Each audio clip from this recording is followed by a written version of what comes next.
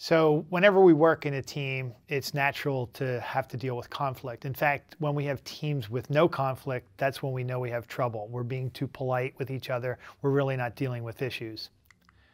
Pat Lencioni wrote a book called The 5 Dysfunctions of a Team. And if you look at it, the fear of conflict is actually the second pillar of these dysfunctions. So I'm going to talk about it in a little bit more context here. But let's talk about how we deal with conflict personally before we look at how we do it with other people. So David Rock is an Australian guy. He runs a organization called the Neuro Leadership Institute. He's actually taking some of the brain science that's being discovered and being worked on all around the world and trying to apply it to human behavior and leadership. So one of the only things they've found so far is that is a kind of an overriding functional structure of the brain is the fear-greed concept. Actually, just using those words actually has a bit of a negative connotation. So let's cross those out and let's talk about threat and reward. And biologically, we're built to provide safety, to preserve ourselves, to avoid threats. And in fact, it's about 10 to 1, the amount of energy we'll put towards getting away from a threat versus going towards a reward. So we're really built unevenly around threat. And so when we're talking about conflict, what we got to do is think about what is threatening to us. There's basically 5 different concepts that our brains are actually unconsciously looking at all the time, many times a second. First one is status. Are we higher or lower status than the person that we're with? And when our status is threatened or when we go to a lower status position, then we're going to feel a little bit of a threat response. We'll have 2 ways of dealing with that. One is an aggressive way where we boldly go outward and push the other person away. The other is if we withdraw, neither of which is a very healthy way of dealing with things. When we're shut down, we're actually not able to collaborate. We're not able to be creative and really come up with better solutions. The second one is certainty. It's not to say that we know everything that's going to happen, but we're oriented. We know kind of the shape of the room we're in, the temperature, kind of what our time frame we're dealing with, et cetera. We have that orientation. If we have more certainty or we're better oriented, then it's better than if we're less oriented. For example, the room I'm in right now, I wanted to see it before I came to actually do this. Once I saw the room, I was able to deal with it and I wasn't so much under a threat.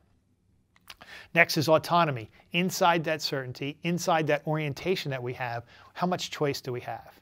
When I get backed into a corner, I'm like a ferret. I'm going to scratch my way out. So when we have more or less choice, then we're going to be able to feel like we're under threat or not so much. Next one is relatedness. It's friend or foe. And we're actually wired for foe. There's only 3 circumstances where we're not thinking that someone is a foe. One is babies are typically not threatening. Secondly, if the person is extremely attractive, because we're actually more oriented towards procreation and propagation of the species than we are to our own safety. And lastly is when we're drunk. If we're drunk, everyone's our friend. But really, if you look at it, even our eyes are designed in a way that our peripheral vision is much more acute than our central vision. It's to see that lion jumping out of the weeds, to eat us. And when our boss walks into our room, it's actually no different. Our bodies react, with all of the cortisol and all the, kind of stress responses that we would if a lion was walking out, because we really, in our minds, can't differentiate between the two. And then lastly, our sense of fairness. Is there an equitable exchange going on here? And do we have more or less fairness relative to what's going on? So first, we have to look at, of these equations, what are our drivers? As I mentioned earlier, autonomy for me, choice, is really the big driver. It's what drives the role that I'm in, the clients I work with, et cetera. Everyone will have different kind of thumbprint as to what's important to them and what's going to create a threat or a reward response. So when we're in a team situation, it's really important for us to understand what are our drivers, what are the things we care about, and what are the things that are going to shut us down with our threat response. Then we can start looking at what are the things that are going to do the same thing for our colleagues. When we disregard this, or we don't understand this, or we don't know it, then all of a sudden the ability for us to deal with conflict is compromised quite a bit. On this slide, you'll see there's so many things that get in the way of us really dealing with the issue at hand. The issue you can see in the center there. However, we've got all of these different individual, relationship, environmental, and informational obstacles that get in the way. And if you think about it, we put so much time and effort into the work that we do that it's really difficult for us not to be emotionally connected to it. But when, in fact, we're dealing with conflict, what we're trying to do is get to the core of the issue and find out what is the best outcomes that we can be producing here.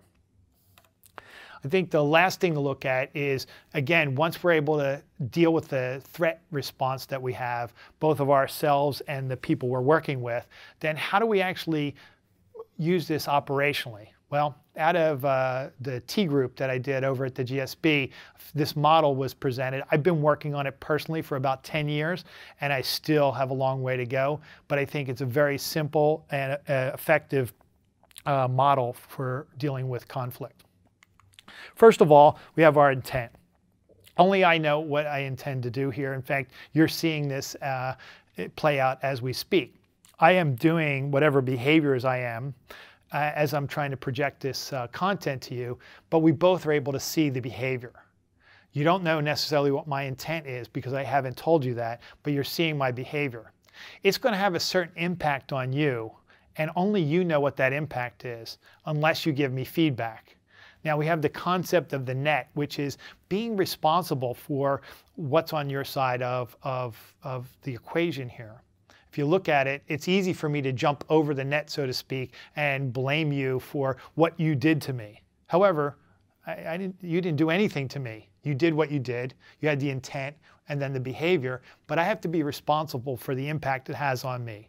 So when we're able to say, when you did X, it had this impact on me, that's an effective way of giving feedback to someone so that they can then say, well, that's not what I intended. Here's what I intended. And then next time our behavior can be adjusted in some fashion such that we're able to have a much more productive relationship.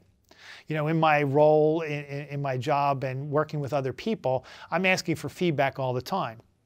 When people deliver the feedback, it hurts. And I'm human, right? But what I got to do is be able to put that aside and say, you know what?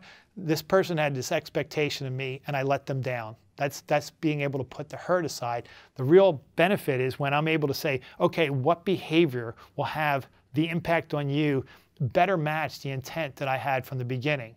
When we're able to do that and do that on a regular basis, even in the point of impact when something happens where we do have this conflict brewing, it's a much better way of dealing with things. So hopefully this will be an effective model for you to use in your own relationships.